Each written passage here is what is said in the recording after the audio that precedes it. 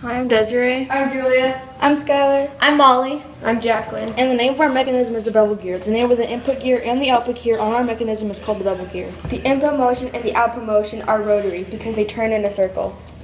It increases in torque and it is designed to change the direction of the movement. The point of the bevel gear is to change direction at a 90-degree angle.